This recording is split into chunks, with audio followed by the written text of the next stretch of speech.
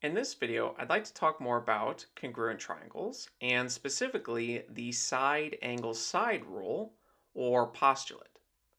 And this rule essentially states that if you have two triangles where they share one set of equal sides, we can say AB and DE are equal, another angle that is equal between the two triangles, and a second side that's equal on the other side of the angle, let's say BC and FE, that if you have this relationship where you have a side, an angle, and a side, and correspondingly you have that side, that equal angle, and that equal side, then these two triangles are congruent to each other. And we can write that triangle ABC is congruent, this equal sign with a wavy line above it, to triangle DEF. And again, remember that the order in which you write these is important since it corresponds to the side lengths that are equal. So AB and DE, those are written first since they are equal to each other. So if we have this congruence relationship that you have this side angle side, then you know for sure that the two triangles are the same size and the same shape. You don't need to know any other information. You don't need to know about these angles here. You don't need to know about this third side length there. And this relationship can either be stated as a postulate, something that we take by assumption. We just assume that it's true. Or if you look at Euclid's Elements, in the original geometry textbook written 2,300 years ago, this is one of the first proofs in that book.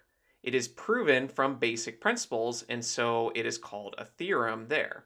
And it really depends which approach you can take, because it does make some sense to take this as a postulate. It is intuitively true, and we can look at that a little bit further. But I do also want to mention that it is possible to prove this, and therefore this would be a theorem, something that is proven true.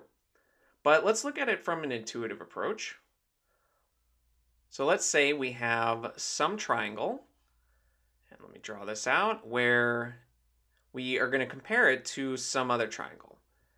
And in this other triangle, we know that one of the side lengths is equal. We know the angle next to that is equal to this angle here, and we know a second side length that is equal. And this is not going to be drawn perfectly, but we can get a rough idea. So we know this side and this side are equal. We know that these two sides are equal, and we know that the angle between them are equal. And this side angle side congruence relationship basically states that these two triangles then would have to be equal. If we close this triangle up, it has to be the same length as this third side here. And you can imagine this has to be true. If we close this, these two triangles have to be equal, since there's only one way to connect these two endpoints here. And that's with this side length that must be equal to this side length here. Just like with these two endpoints, there is only one way to connect them together. And so these two triangles must be equal. You can imagine this third side length here as being whatever length you want, but in order for these triangles to close, it has to be a very specific length. And that length that it has to be is the same as the one over here. Since, again, you can imagine this third side being any length you want, but to actually make the triangles close, it has to be a very specific length. So hopefully it's clear that if you have this side angle side relationship between two different triangles, that they must be congruent. They must be the same size and the same shape. And the angle has to be between the two sets of equal sides. And again, this is because the third side can only be connected in one way, at some specific length, and that must be true in both of these triangles. So if we look at an example problem, if we have two triangles And we know that they share two sets of equal sides. So these are length 5 in green, and in yellow they're length 7.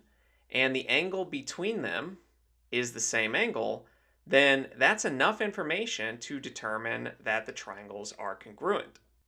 Or in other words, this third side of the triangle in each of these, there's only one way to form this third leg, and they have to be the same length.